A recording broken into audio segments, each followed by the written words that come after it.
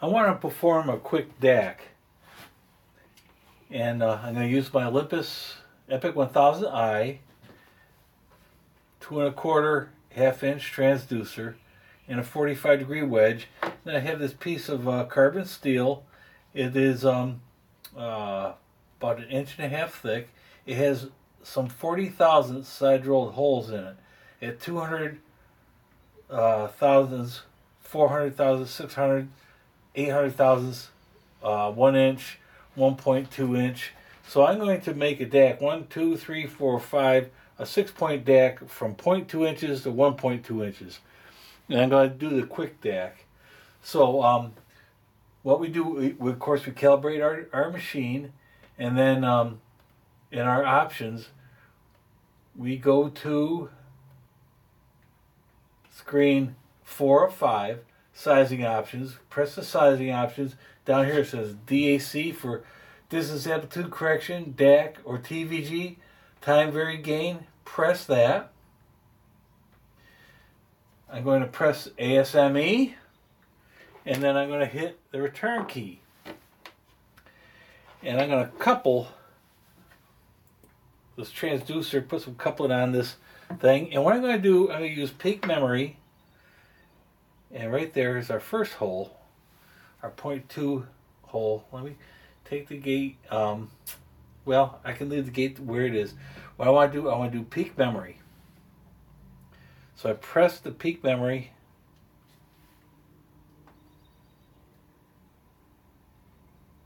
Sorry, let me turn the DAC off. Let me turn it back on.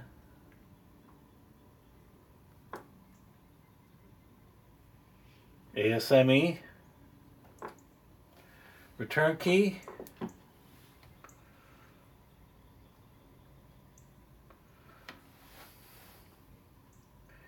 So I have in peak memory.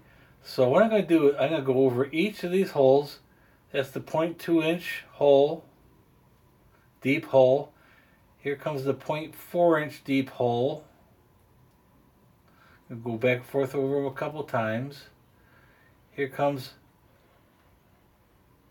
the 0.6 inch deep hole. Now the 0.8 inch deep hole.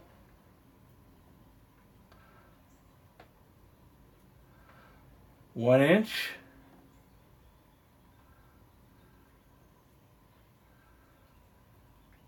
.2 inch.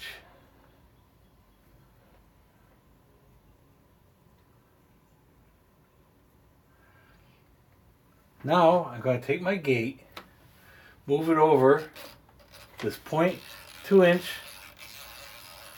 hole, and I'm going to press add.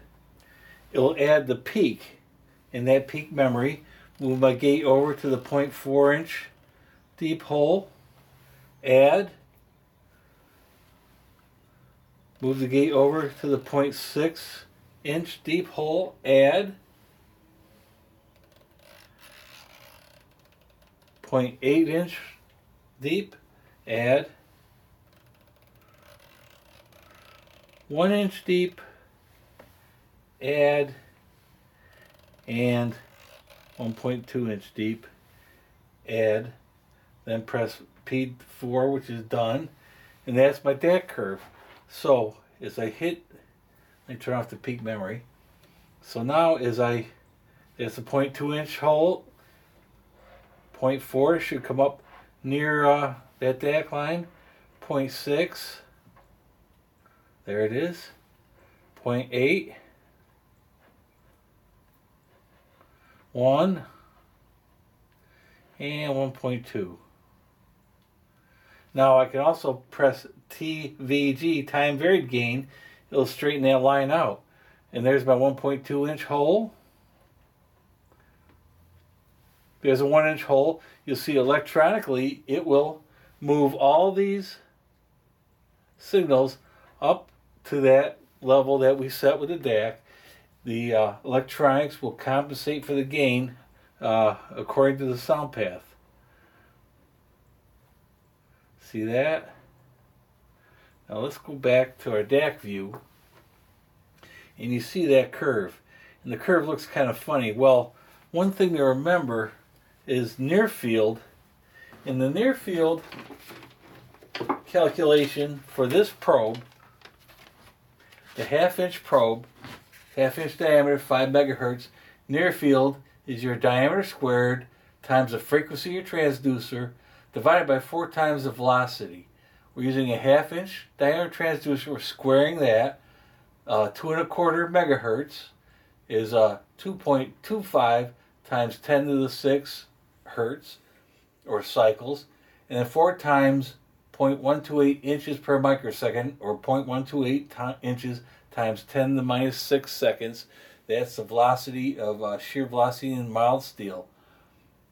So when we do the math, you see some of the inches cancel out, keeping 1 inch up here. Seconds cancel out, and the 10 to the 6 cancels out.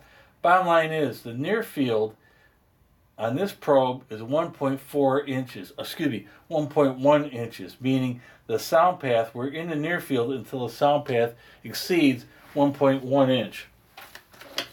And let's look at the sound path. The sound path is the thickness or the depth of our holes divided by the cosine of the angle. In our case, the angle is a 45 degree. So that 0.2 deep hole, this guy, and 0.6 are all in the near field. 0.8, the sound path is 1.13. We're just now getting into the far field. So the rest of these holes are in the far field. So let's look at this for a minute. 0.2, see that curve? This is in the near field. This is in the near field. Not completely reliable. Let me put some coupling on here, because when we squeeze it out, it shows just how the effect that your touch has on this. So near field, 0.2 deep, 0.4 deep, near field, 0.6 deep. We're still in the near field right here, but then at the 0.8 we start getting in the far field, and you can see how it attenuates and kind of curves down. And right now it shows the coupling, how the pressure of the transducer and how I squeeze the coupling out. It has an impact on the amplitude of our signal. But that is just a quick overview of the quick DAC that we can set with this. With distance amplitude correction and time varied gain.